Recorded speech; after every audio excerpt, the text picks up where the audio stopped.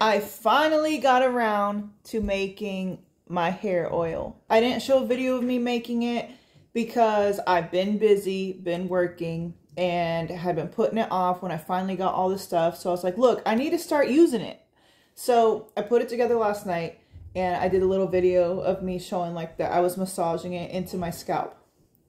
Mine contains 11 different oils. I have this on because I went out and got coffee and my hair is a greasy mess because I didn't wash it. Mine contains 11 oils.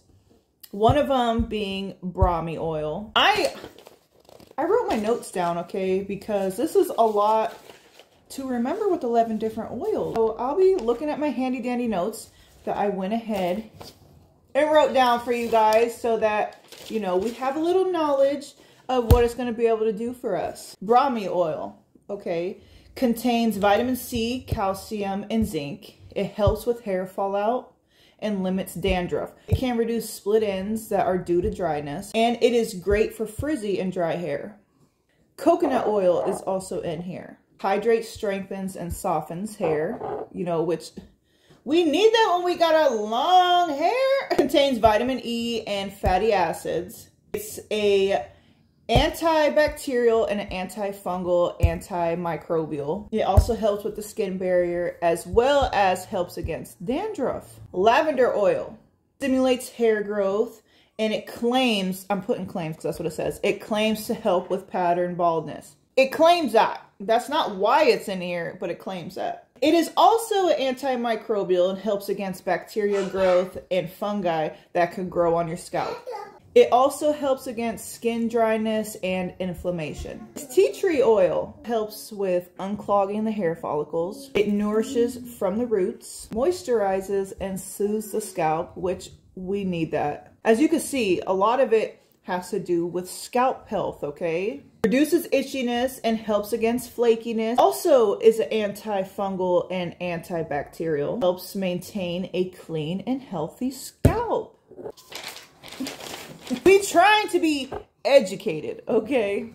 Pumpkin seed oil helps with thickness and growth over time because it contains proteins, fatty acids, omega-3, 6, and 9, and antioxidants. Helps with adding shine to the hair and can reduce signs of heat damage. Castor oil. Castor oil increases blood flow to the scalp. It is also an antibacterial and an antifungal. Contains omega-6. Promotes hair growth by reducing inflammation in the hair follicles. Jojoba oil. Contains vitamin B, C, and E. Also copper and zinc that will help keep your hair nourished. Help against heat damage and chemical damage. Also helps with the pH balance of your scalp. Vitamin E oil helps boost the scalp health and increases hair strength and shine. Helps stimulate blood flow to the scalp, which can also help with hair growth. Helps prevent hair loss by preventing the breakdown of your hair follicles and moisturizes the scalp.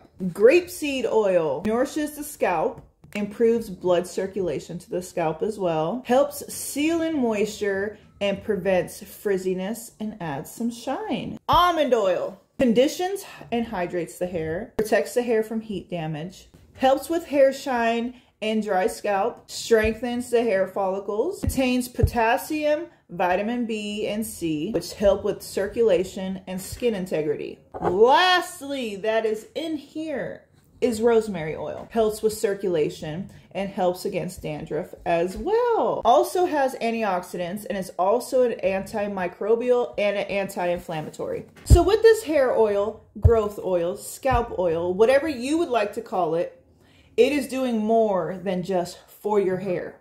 It is helping your scalp.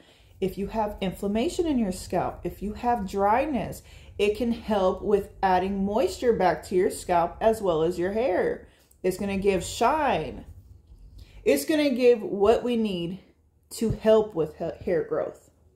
So this is not just you put it on your hair and, you know, Rapunzel happens. It is overall hair care, scalp care in a bottle. I'm going to be doing it. We are going to be doing this, seeing how it goes for us. So here's mine, 11 oils in this bottle.